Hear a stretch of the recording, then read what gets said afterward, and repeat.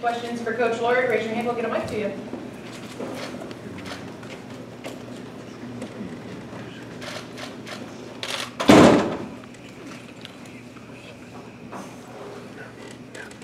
How you doing, Coach? I'm doing great. How are you? Great. Last we spoke to you in June, you were a waiting scout, and now he's here. Curious what he has brought to various competitions. We know he can contribute at place kicker, kickoff duties. How is he shaking up the room a little bit, and what's kind of your timeline on when you're going to feel comfortable in declaring some starters at those spots? Well, obviously, you know, really early, only being 1 day, and I think the number one thing that he's brought is character. You know, we've done all the background work, or wouldn't have brought him here to know what kind of person he is. But first of all, he brings good character to that room, so that's the number one thing that's important to me. But then also the competition. You know, he's a very good kickoff guy, as was established at Virginia Tech last year. He was 88% touchbacks, which was 74th in the country. But he's also a really viable guy at field goals.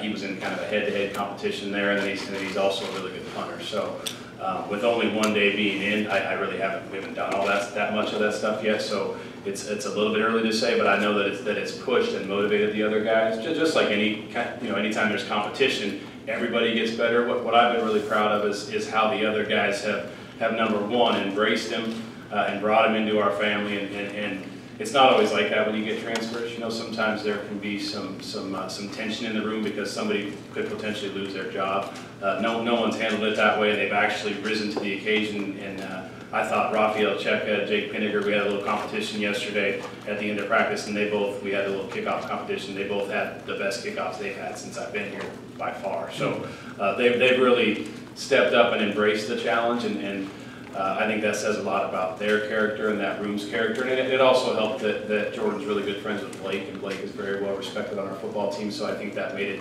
a much more seamless transition. You know, which is, to be quite honest, something that we took into account when we decided whether or not to bring. And anytime we're going to bring someone into the program, there's a lot of different factors that you have to look at, and one of them was how we felt it would affect that room.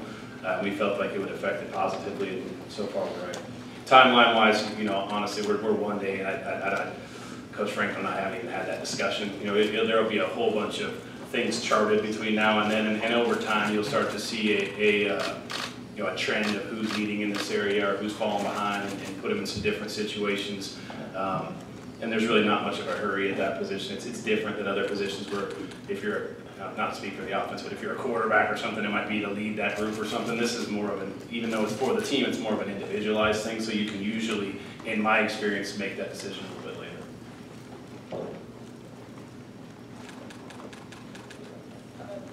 later. Joe, what have you changed regarding special teams about how the way the guys do everything, how they meet, how they practice, how they approach special teams? What did I change, meaning since I got here? Yeah. Well, I can't speak to what I've changed because I don't know what it was like before. So you know, when you come somewhere new, you don't really, I don't mean to sound rude, but you don't really care what it was like before because you're going to do it the way that you're going to do it. That's why you were brought somewhere. What we do is very unique. It's very different than anything that I've ever seen, and that's that we have a lot of individualized meetings. And that probably sounds pretty basic to most people. I've never seen it anywhere. We were at the Eagles a couple months ago, and they did it like a little bit. I've never seen it done in any way, shape, or form before. But what that means is, for instance, if we're going to meet on punt, to give you an example, usually the special teams coordinator will have the whole punt unit in there, and he'll kind of talk through everybody, and you know that the position coaches will be in the back and listening and taking notes and those kind of things. How we do it is we break it up by position, just like you do offense and defense. So if we have a defensive meeting, there are times that Coach Pry will meet with the whole defense, but it's not the majority of the time. The majority of the time, Coach Banks is with the safeties, Coach Smith is with the corners, Coach Pry and I are with the linebackers, so on and so forth, because each position needs to hear different things. And so how we break up a majority of our meetings is positional on special teams, just like you do on offense, defense. So again, back to the punt, our left guard and left tackle, they have a position coach, and they meet separately and only watch the film that pertains to them. Right guard, right tackle, same thing. Snapper and punter, same thing. And so it's all broken up, which I know because I know it's different because the players told me. And it creates a lot of buy-in. It creates buy-in from the assistant coaches as well, because they're in there coaching the position rather than listening to the special teams coordinator run the position.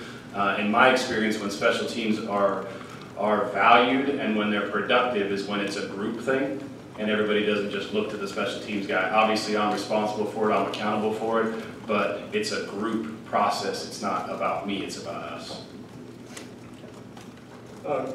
Hey, Coach. Your return game, obviously KJ was the top kickoff returner for the team last year. Are you planning to use him in that role again? And how is the group of players for punt return? Can you talk about that competition, please? Yeah, well, KJ's a really dynamic returner in all phases. I think he could be, will be a great punt returner also. You know, John Reed's a guy that's been back there. Matt Kippenhammer's a guy that's been back there. And then we have a variety of kickoff returners. You know, Micah Parsons has helped us there. All the running backs, Noah Kane, Ricky Slade, all those guys have been Journey Brown. It'll really depend on, well, I like to keep track of numbers. I want to make sure we're not overutilizing or underutilizing guys. You know, obviously KJ will be a major weapon on offense too. So it'll really be, I kind of liken it to like a pitcher in baseball. They have a pitch count. To me, players have rep counts. And so I'll keep track of, you know, how many times a guy's on kickoff or kickoff return or punt returns and just make sure that we're not overutilizing or underutilizing a guy. So that's a long answer to your question, but basically I think KJ is really, really good. I want to make sure we don't overutilize him. I want to make sure we don't underutilize him as well. And we will roll guys. It won't be just a one-person thing on kickoff return. And then the return game, it'll really be, we have two goals in special teams. Number one is to own the football. Number two is to have no penalties. So to make sure that we're putting guys on the field, and I'm saying this for punt return specifically, that are going to make great decisions. That's more important than a dynamic returner in that phase of the game, because the number one thing we want to do is get the ball back to our offense. So the reason I say that is it just hasn't been that established yet. We just haven't had that much time to work live punts and those kind of situations. So as camp progresses, I think I'll know more of what the punt return role is going to be. Hey, Coach. Right here. Oh, sorry. Yeah. So I saw that Blake Gillikin came into camp yesterday with new-ish haircut, still kind of rocking the mullet. And then Jordan Stapp also has some pretty nice flow as well. So I don't want to put you on the spot, but between those two guys, who would you say has the better hair?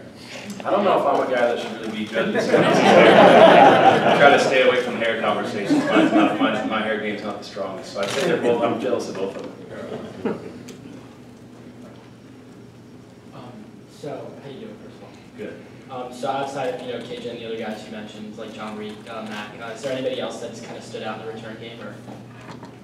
I wouldn't say so in the return game. Those are the primary guys. Again, our stable of running backs and Micah in the kickoff return stuff, I think have stood out. We've got a bunch of different guys that have a lot of good speed and are explosive.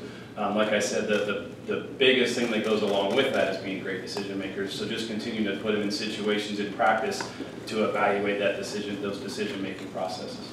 We have time for two more for Joe. Joe, with the situation that Brent Pry has is pretty enviable. He's got 2 5-star signings, Brandon Smith and Lance Dixon, who are waiting in the wings at this point. From your perspective as a special teams coach, are you salivating on having that kind of talent to use on your units? And have you ever been around a program where, as a special teams coordinator, the roster from top to bottom was this accessible with top-tier talent that you could use?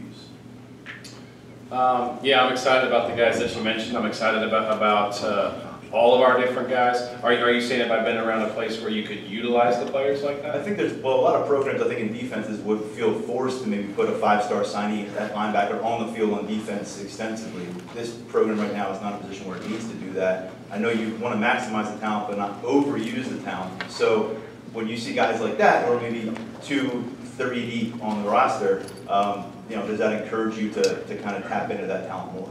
Yeah, absolutely. I mean, I think it's, but one of the things I've talked about before is that one of the differences with special teams is sometimes people think you can put maybe a little bit lesser player because they don't have to do different things. The difference in special teams is there's less thinking, right? So, I don't have an extensive kickoff cover playbook. If I do, I'm a bad coach, right? It's just real simple. Kick the ball and go tackle the guy with the ball. Obviously, there's little nuances, but it's not like there's not as many moving parts in special teams. So guys that are younger who maybe aren't ready to play on offense or defense, they can play faster on special teams because they're really, really talented players. And sometimes what slows players down is all the nuances of college football. That's why you usually see guys with more experience play better than, just generally speaking, obviously better than guys with lesser experience, because you know if you're a linebacker, for instance, you can get shifts, you can get motions, there's all kinds of different formations, and then you mix those with all of our calls, and so it can be quite paralyzing for young guys, whereas special teams isn't that way.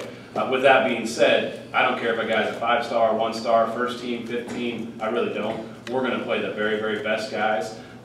That's what a good special teams culture does. So whether that's Micah Parsons or Brandon Smith or any of the other guys I can name, the best guys will play. Our policy here is that starters won't start on more than 2. So if Micah Parsons is the starting linebacker, he won't be on more than 2 special teams unless it's approved by obviously Coach Franklin and then the offensive coordinator and defensive coordinator. But to have the right culture, the right guys have to play. And they have to see that whoever it is, whoever that guy is, you'll play him, and that it shows that it is important, and it's just as important as offense or defense, because when you break it all down, that the impact on a game, it is. Hey, Coach, how you doing? Hi. The coach talked about out in Chicago about Micah being the number 2, how he always thought he was getting the ball no matter where it was kicked. He had a hard time not knowing it was not his ball to go and get. I'm just wondering, how are the discussions with him, because he wants to do so much, and how do those things go that you're trying to teach him he is not the primary returner? Well, I think it's pretty obvious by where you line him up, and there's different variations of how to get him the ball. For me, with kickoff return with Micah, it's kind of a carrot to hang out there. He's going to do it the way that we want him to do it, or just. Y'all talking about Micah? I think a lot of that is him joking around. He knows his role. And I've shown him, one of the things we did at the last place I was at is we would move guys around, we would stack our returners a lot. We had a really dynamic returner that no one wanted to kick to, and so we had ways to move them around to get him the ball. I've shown the guys that on film, so I think he knows that he can be a great blocker, and he can also be a great returner and add, have added equal value on both sides of it, and I think he buys into that. I think sometimes he's just going to say